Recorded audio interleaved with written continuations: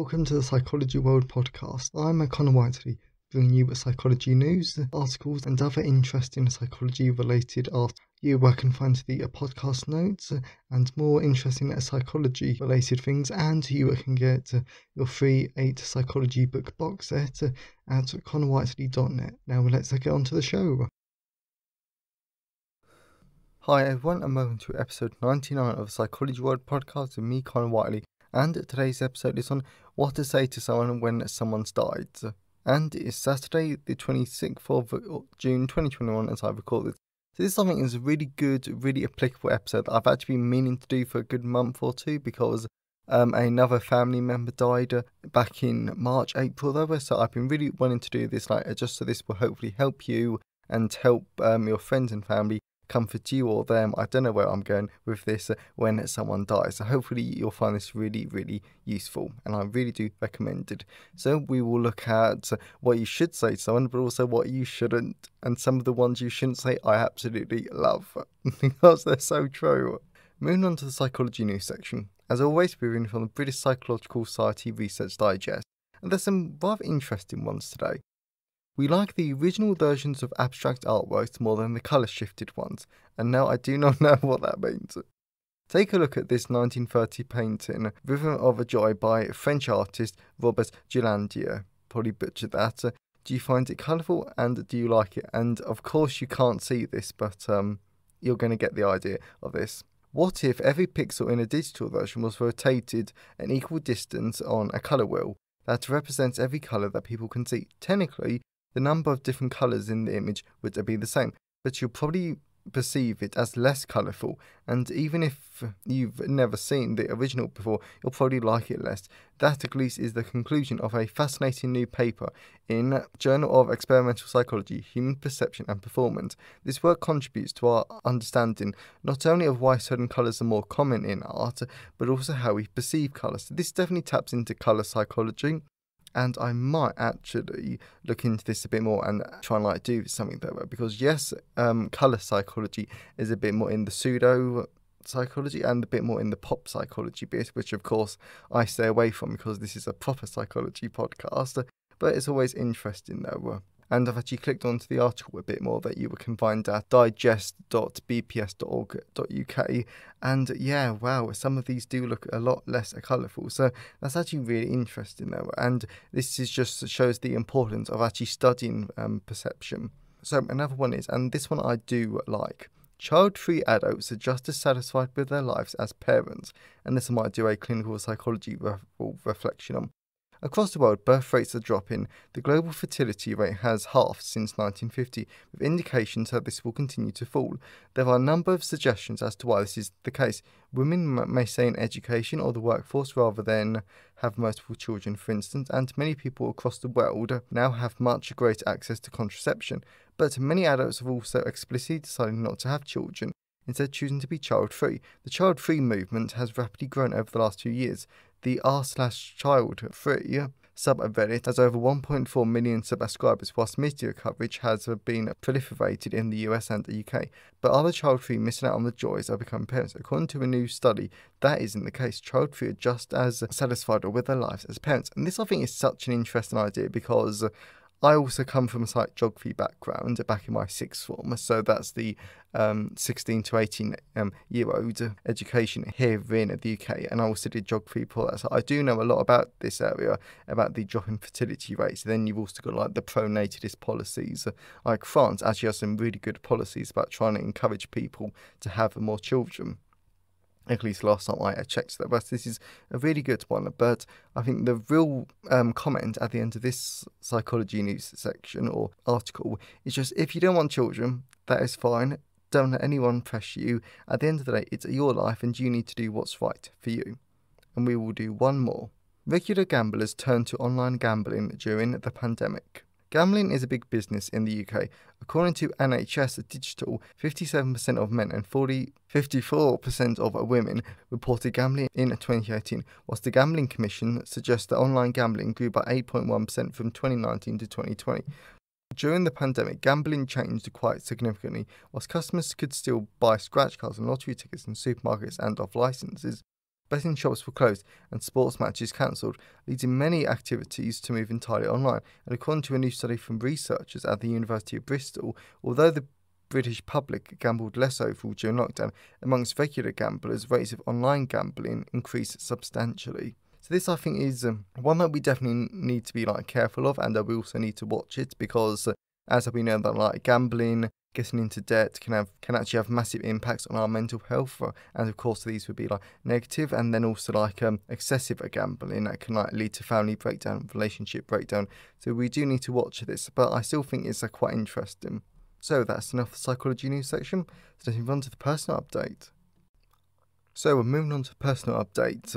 There's not been a great amount of psychology things that I want to share this week, so this personal update should actually be quite short because I've mainly been focusing on fiction, and I've also been attending London Book Fair, which is all about publishing and all of that side of it, including there's a great mental health talk that I actually still need to watch because it was spoken about it at the London Book Fair, because it was something along the lines of helping teenage mental health through fiction, which I'm really interested in, so I've got to watch that. I might try and watch it tonight actually. Yes, and then I will most probably do a podcast episode about it though, because I did a podcast episode back in the 50s. But not the 1950s, the 50s range of the podcast about the ultimate stress reducer according to a new study, and that said that fiction is a great way to reduce stress. I really might do a podcast episode on it, so that might be episode 101. But just to say, I cannot believe we're at episode 99. I'm really looking forward to next week because it's the big episode 100. I really am looking forward to that, and I just want to say thank you for listening though. And I know I'm going to be saying that again next week because it's the big episode, but I really do appreciate all of you listening to this though. And to be honest, there's absolutely nothing more to say in this personal update except from I will be doing a coach psychology book that I really am looking forward to, and I'll most probably be researching that this week. And then I will also be doing the Clinical Psychology Reflections book, which I'm absolutely loving. I'm not really sure how many people are going to be interested in that, because that's my thoughts and feelings through a clinical psychology lens on different psychology topics. That's, I don't know though, but because yes, it's all based on clinical psychology, the facts, the studies and everything, but this is more my take on it though. So I really am looking forward to that and actually releasing that out. And then the only other book that I've got rattling around in my head at the moment, and all of these will probably be coming out January next year, is that there's a police psychology book, and actually there's a hostage and terrorism book that I'm interested in doing, and both of those are forensic psychology. So I'm rattling around with them, and if I do them, they will be coming out January next year. So I really am looking forward to this. I've got so many great books too that I want to write and share with you all. So as always, I always love to know your thoughts and feelings on today's episode. So you can always email me, connorwhiteley@connorwhiteley.net. You can always leave a comment on the show notes at connorwhiteley.net/podcast, and you can always tweet me on Twitter at sci-fi-whiteley. And this episode has been sponsored by Social Psychology, a guide to social and cultural psychology. So this is a brand new edition. It came out April of this year, so it's a great book. It goes into so much great depth about social psychology, social groups, and everything that can influence us at a social level. It also goes into our group processes, persuasion, group influence, and then it also goes into the more controversial studies in social psychology, for example, the Milgram study, and it actually goes into something that no one talks about, which is that the Milgram study, what actually happened wasn't necessarily what was reported. So I really do recommend the book just for that reason. So it goes into so much depth, so much great, easy to understand fun, and people really do enjoy reading this book though. So that is Social Psychology, a guide to social and cultural psychology, available on all major ebook retailers, and you can order the paperback, hardback and large print version from Amazon or your local bookstore, and you can get the ebook and the print editions for free at your local library if you request them, and the ebook are directly from me at payhip.com/connorwhiteley. So that's enough for personal update. Let's move on to the content part of today's episode. So we're moving on to the content part of today's episode. So we're going to be talking about what to say to someone when someone's died. So yes, this is quite a sad focused episode, but I really do want to help you in case you ever need to comfort someone, or in case someone ever needs to comfort you though. Sadly, death is a part of life, and so is grief. We cannot get around that. That's a part of life, but sometimes it can also be quite beneficial. So I won't go into that in this podcast episode, but that's an awareness thing. But sometimes people make really terrible mistakes when trying to comfort people. And I think we've all experienced this. We've all experienced when someone's trying to be helpful, but they end up making it worse, and we just wish they would go away. So the structure of this podcast episode is that I'll talk about what you should say, and then later on I'll go and say what you just shouldn't say. And of course, this isn't any sort of official advice, but I just want to help you, and some of this might resonate with you in a case you're grieving at this time. So the first one is, they'll be missed. So this really is such a simple phrase, and to be honest, it's sort of one of those things that you just sort of say it to people, though, because it's so simple and it can actually be really impactful, which is always nice, simply because it shows that the grieving person is not alone, and that's what we want. And there are other people grieving as well, and as we know from social psychology, this all comes back to feeling a part of a social group, and we know that social groups provide us with support, which in turn helps our mental health. So just by saying this little phrase can really help someone to feel a part of a group and that they're not alone in their grief. And it also helps to maintain their mental health as well, which is always good. So this is really important, and this is such a simple little phrase to say, though. And on a personal note, I remember this one a lot from when my great uncle died, because there were a lot of people grieving and upset. And even though this sounds sad, there was a slight benefit to it, because it meant that we all knew that we weren't alone in our suffering and in our emotional pain. So we all knew, and we did talk to each other about our grief, and this did help. So another one is, I remember when. So this one I really do like, because friends and family members telling each other stories and memories of the deceased is a great way to cope. I really do love this point, because you can remember them and honour their memory. So for example, if a family member had a little quirk, then you can remember that and share stories about it. For example, my grandma, she always used to tap people on the arm when she spoke, if he were family. So it's a long running joke between me and my parents that occasionally tapping my mum on the arm, because it was my mum who had noticed it first, though. So that sounds really weird, but it's just a little quirk that we talk about and that we remember her by. So the point of this is just share the memories, stories and jokes that can help the person still feel alive, and it can make the grieving people feel better. So the last thing that you should say, of course this is not the complete list, but you can say, let me bring dinner. Of course, you don't have to say exactly that, but you'll see what I mean in a minute. So to be honest, when I first read this, I was not sure on this point. But this section is all about offering practical help to the grieving person, since the problem with asking the grieving person how to help, what can you do amongst other things, this can actually place an undue burden on them, which of course we don't want. No one ever wants to burden the grieving person, because they've got enough on their plate already, because they've got stuff like funerals to arrange, wills, estates, etc. So we don't want to burden them. So what you could do in instead is that if you offer a few possibilities, then the grieving person can decide quickly and easily. Well, easily though, but of course this does depend on your relationship. For example, if your best friend asks, do you want them to look after your children, then you're probably going to say yes. If your strange uncle offers the same thing, then you're probably going to say no. I know I would, I just wouldn't. It's just not appropriate for the relationship that you have. So you've just got to think about it like that. So, but the point of this is that is that if you want to be helpful, take initiative. So now I want to move on to what not to say. Some of these are brilliant. So I really do love this next section, because because some of this is just so applicable, and if any of these do resonate, please email me. I just think it'd be a great little conversation. Okay, so the first one is at least. So what you sort of say here though is at least they're in a better place, at least they're no longer in that pain, at least etc. And I've always been really, when someone says this though, because the problem with saying this is, yes, you are trying to be nice, you're trying to be empathetic with the grieving person, but the problem is that this does plays at the loss.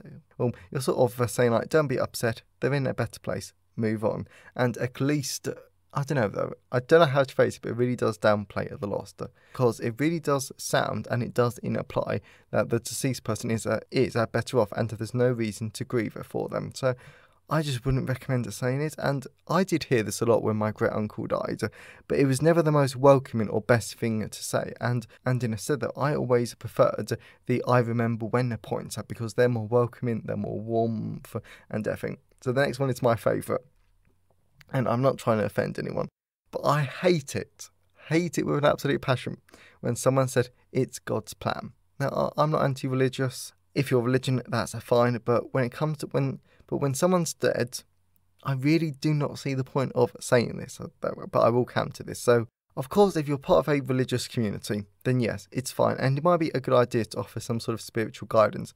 But if you're not part of such a community, I just do not see why this is a good idea. Simply because, as I've already said, I'm not anti-religious, but this point is so insensitive, because I sort of feel that you're basically saying you need to stop grieving. This is part of the plan, so please let God connect in you, and you need to pull yourself together and fulfill your part. And in a more general sense, this saying really does undermine the effects that this has on the family and friends who are grieving them, because it's just not a very good thing to say, though. So the last one is, I know how you feel.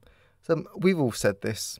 We really all have, and we all want to try and be comforting, and sadly this is not very comforting, simply because whilst it may seem like you're trying to help them and emphasise with the grieving person, you're actually shifting the centre of the grief to you and not the person that you're trying to help. And on a more personal note, whenever I hear this, or whenever someone says this to me, I know they're trying to be nice, but I tend to think, no, you don't. I'm sorry, but you aren't me. You weren't as close as I was to my whoever who died, so please don't pretend you know how I feel though. And also, though, as we also know from social psychology, we 9 times out of 10, and also into cognitive psychology, we don't know how we feel. So you get the idea. So this is really bad, though. So I just want to wrap up today's episode by saying there is no one way to grieve, because everyone is different and we all have very different coping mechanisms. I really hope that you got something out of today's episode, and I really hope that this will benefit you in the future, or this will help you to become a better friend, perhaps, when you have to comfort someone. Because sadly, as I've already said, death is a part of life, but having a good social network can really help, though. So I really hope that you enjoyed today's episode. If you know someone who would enjoy today's episode, then please share it with them. I'm always really grateful when you wonderful people help spread the word about the podcast. Also, please check out Social Psychology, a guide to social and cultural psychology, available from all major online retailers, and you can get the paperback, print book and hardback versions from Amazon or your local bookstore. So have a great day, everyone, and I'll see you next time. Thanks for listening today. I hope you enjoyed it. If you want to see the show notes, then please go to connorwhiteley.net. And if you want a free 8-book psychology box set, then please go to connorwhiteley.net. Have a great day, and I'll see you next time.